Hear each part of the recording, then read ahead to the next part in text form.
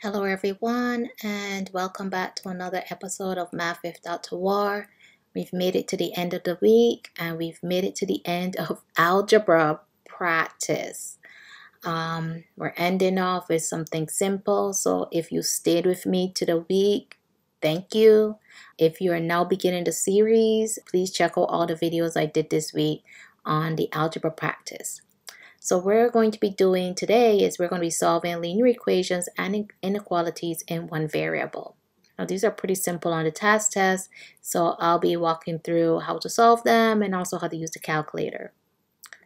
The first question says the equation $2.25 m plus $3.50 equals $21.50 can be used to calculate the cost of riding in a taxi cab, given the number of miles traveled m in miles.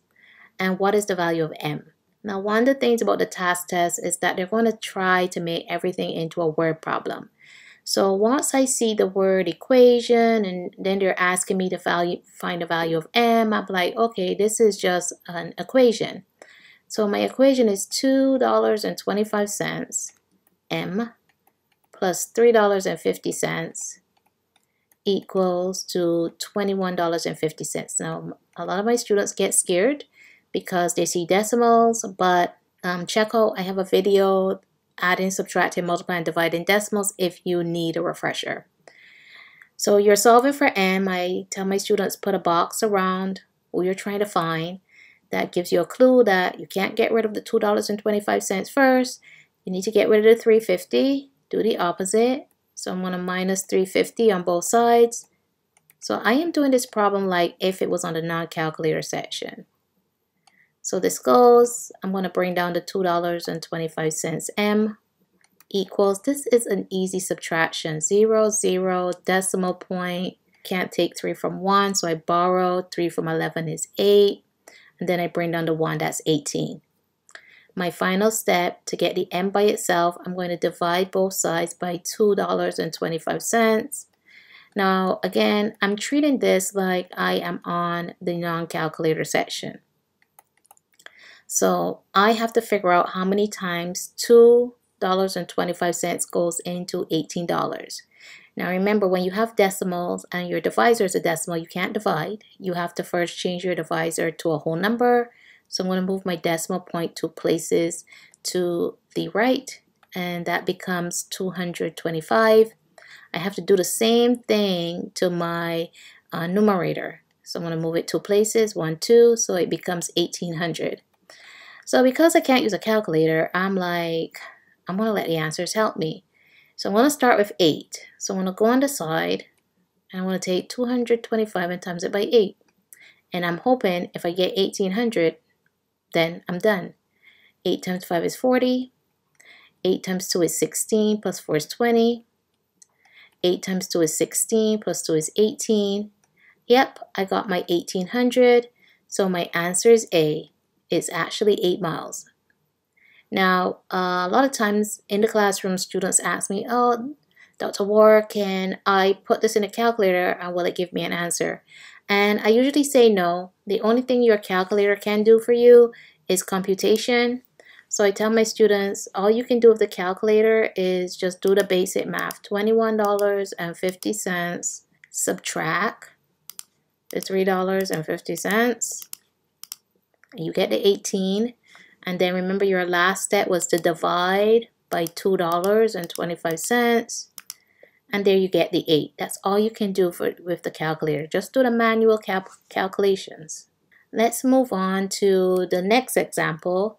So notice the first one was embedded in a word problem, and then this one, sometimes they do on the Tasc test give you a question like this. Consider the equation 0.3x minus 4.2 equals 0.75. What is the value of x? So notice this one is not in a word problem. So I have 0.3x minus 4.2 equals 0.75. So I'm solving for my x. That box tells me don't get rid of the 0.3. I add 4.2. Now remember, when you're adding and subtracting, you have to line up by the decimal point. And I add zeros. This goes, I get 0.3x equals, this is an easy addition. This would be 509.4, $4.95. And solving for x, I'm going to divide by 0.3, 0.3. Now remember, when your divisor is a decimal, you can't divide, so I'm going to move this one place to make it a 3, which means that in my numerator, I'm going to move it one place, so that's actually 49.5. Now again, I'm going to treat this like I could not use a calculator. So I have 49.5, and I'm going to divide by 3. So because my divisor is now a whole number, I can bring out the decimal point here. 3 goes into 4 one time. 1 times 3 is 3. Subtract, I get 1. Bring down the 9. 3 goes into 19 6 times. 6 times 3 is 18. Subtract, I get 1. Bring down the 5. 3 goes into 15 5 times, and 5 times 3 is 15. So my answer is 16.5.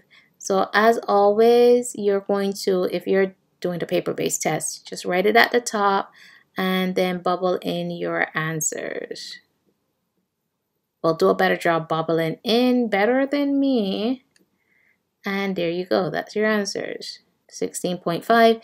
If you're on the computer test, there'll be a box, so you just need to type in 16.5. Again, if you're using the calculator, so basically you would have the 0.75 and you would add the $4.20. Why am I saying $4? The 4.2. You get 4.95, and then remember your last step was to divide that by 0.3, and you get your 16.5. So I showed you basically if it came on the non-calculator what to do, and if it actually came on the calculator section what you would do. Now on the Tasc test, sometimes they don't want you to actually solve the problem. They'll give you a word problem and you have to figure out how would you solve the problem, like what will be the steps. So this is what this question is actually doing here. So it says Lewis took the following steps to solve the equation 4, and then in parentheses x minus 1 equals to 40. And then they outline the steps. Here is a red flag. They don't include all the steps. So if you notice here, they jumped from 4x minus 4 equals 40 to 4x equals 44. So sometimes they don't actually write out all the steps, which is fine. Now the question says which statement, and here you have to read carefully with some of these questions when they give you these equations and then ask you what's going on in them. So this says which statement explain why the solution following step 1 is a valid step. So here is step 1. So we have to look to see who's following step 1. Now because it says solution, a lot of students skip step 2 and go to solution, but it said explain why the solution following step 1 is a valid step. Who follows step 1? Step 2.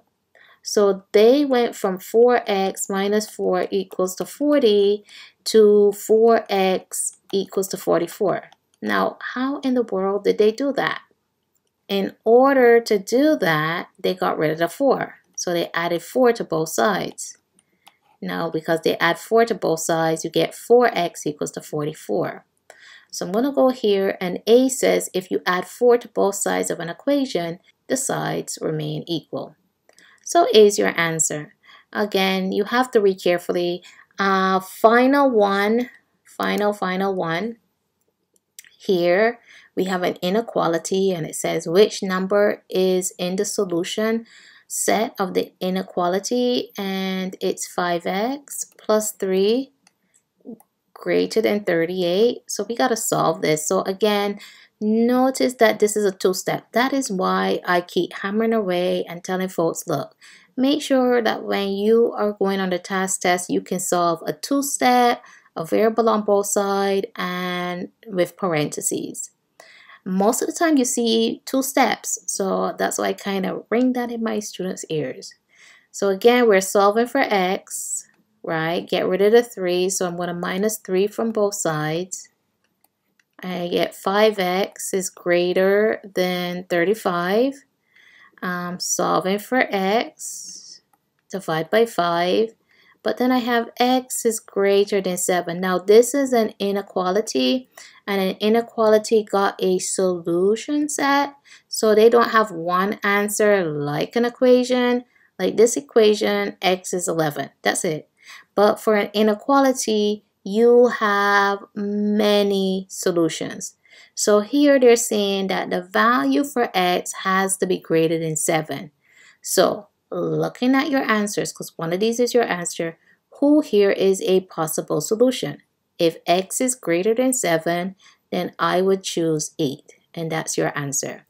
Don't be tricked with choosing 7 because it said x is greater than 7.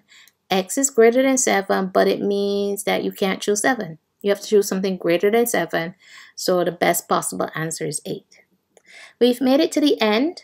I'm tired, you're tired. I'm doing these after I come home from a very long day of work. Again, if you like the content, please like, subscribe, share, comment. I do make requested videos. If your test is coming up, good luck. Don't be nervous, be confident, and in all, have a great day, folks.